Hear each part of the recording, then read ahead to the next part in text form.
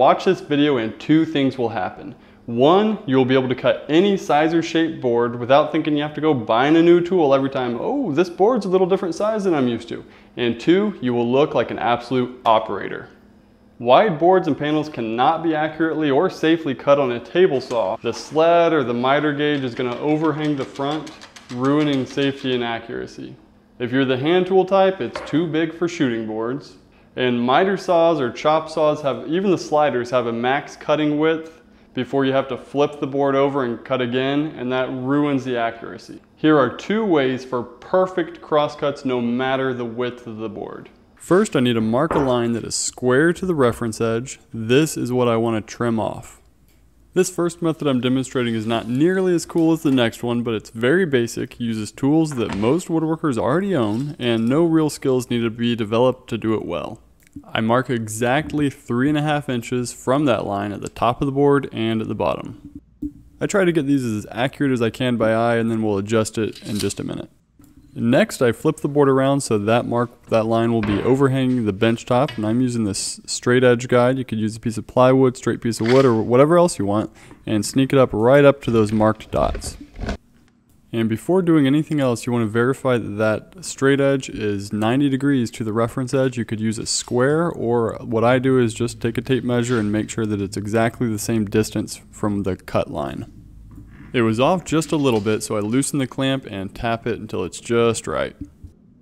Then after adjusting one side, I retighten it, and I always want to recheck the other side just to make sure it didn't get thrown off a little bit.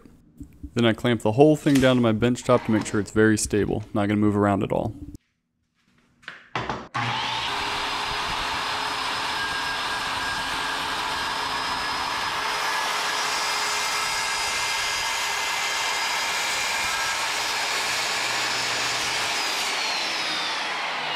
I'd say the biggest perk to this first method is that when trimming the other end, I can do 2 at a time.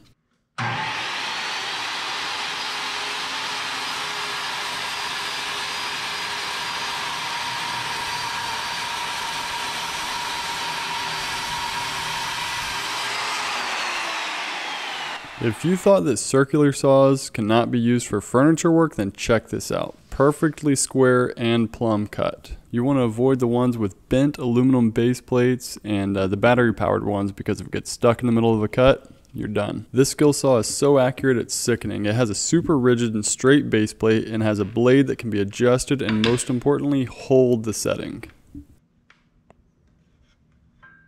Now for the second method. It starts with about the same setup, marking a 90-degree line where I want to cut. And yeah, that's actually the whole setup. That's all.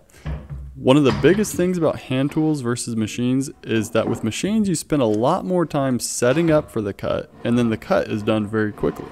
With hand tools, the setup is generally much quicker, but then more time is spent on the actual cut. There's a real sense of freedom in not feeling limited by lack of a tool, even when I had far less tools than I have now. As I saw, I'm trying to stick right next to the line on the waste side.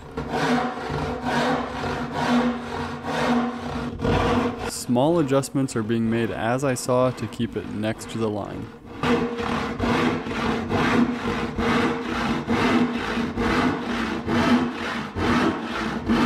This saw, by the way, is 20 or 22 inches long, and it's 10 points per inch, meaning there are 10 saw teeth per inch. As with the last upload, I'm not cutting much out in this video of the work. You get a full look and good comparison of using hand tools versus the machines. I was cracking up at a comment during the last video doing stock prep. Someone said, after watching this video, I would definitely buy a jointer and planer. And hey, no shame in that. It sure seems like that's what most people do. So that might just mean that you're probably normal.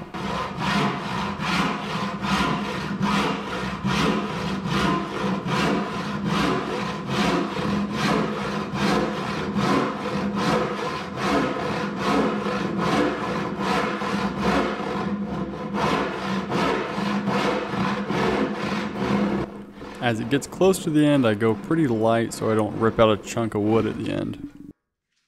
Next, I need to clean up the sawteeth mark and true this edge up with the plane.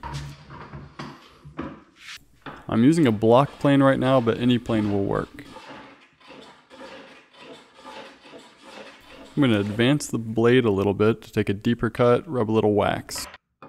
And this board is highest at the two ends with a relative low point right in the center.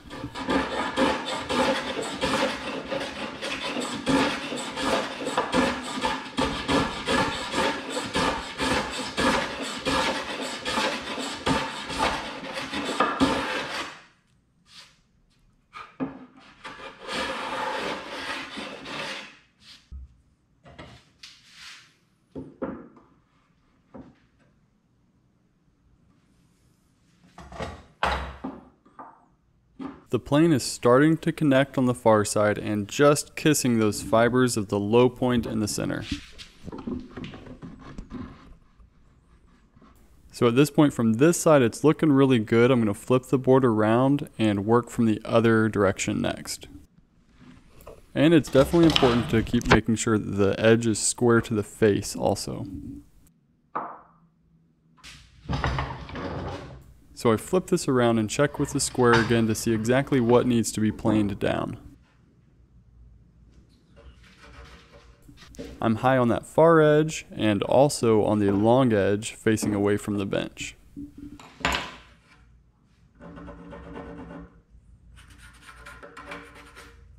So when I plane, I do more on those higher points as I'm bringing this down to meet that low point in the center.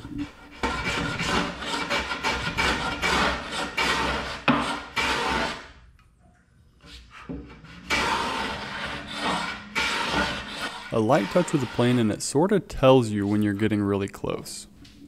And look closely at this and see that I switched the square to the other side because I only want to check for square off of the reference face. This particular board was done by hand and the other face probably isn't parallel to the reference face. I was super close, but I just need to nibble away a little bit more to get it just right.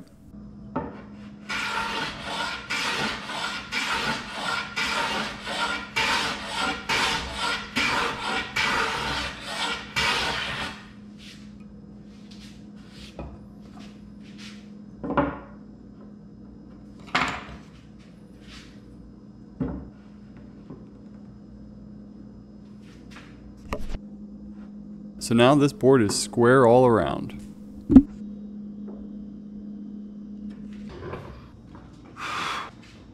I also check it with the big square all the way across the edge, and if anything is off a little bit, then I true it up with the plane.